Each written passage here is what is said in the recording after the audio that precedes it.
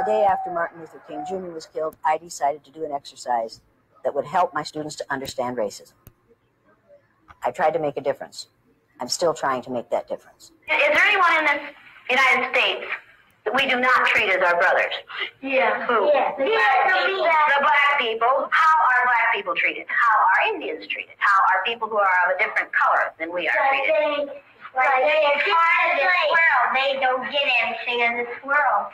Why is that? Because they're different colors. I feel people need this because we are still doing now what we were doing in the 50s. Is there anything about you people that is different from one another that we could use to make part of you? Like the eyes, or what color the eyes are? Okay, we could use the color of your eyes. How many in here have blue eyes? Okay, how many in here have brown eyes? It might be interesting to judge people today by the color of their eyes. I'm your resident bitch for the day, and make no mistake about that. That's exactly what this is about. I do this in a mean, nasty way because racism, sexism, ageism, homophobia, ethnocentrism are mean and nasty.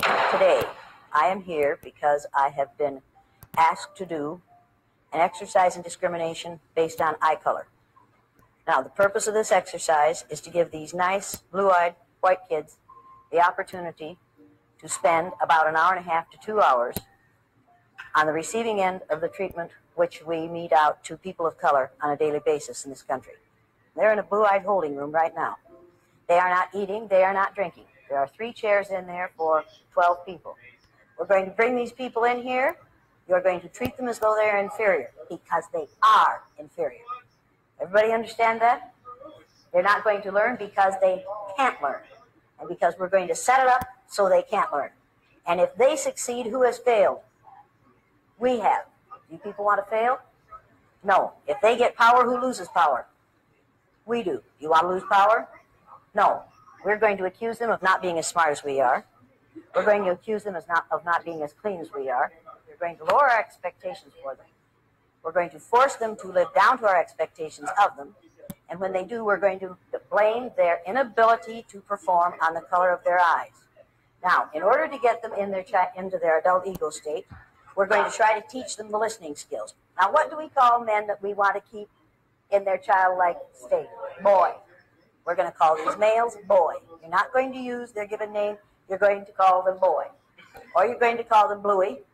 Or you're going to call them fool. Now, people, what do we call women besides chicks?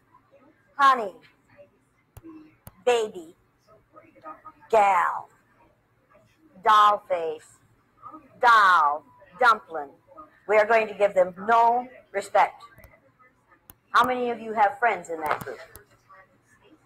Let me put it this way. How many of you used to have friends in that group?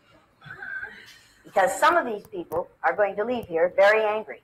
White people's #1 freedom in the United States of America is the freedom to be totally ignorant about those who are other than white.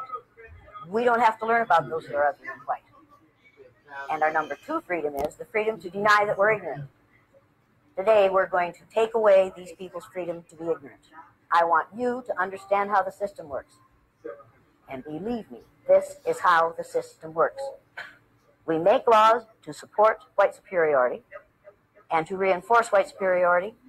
And when you catch on to how it works, then we change the laws.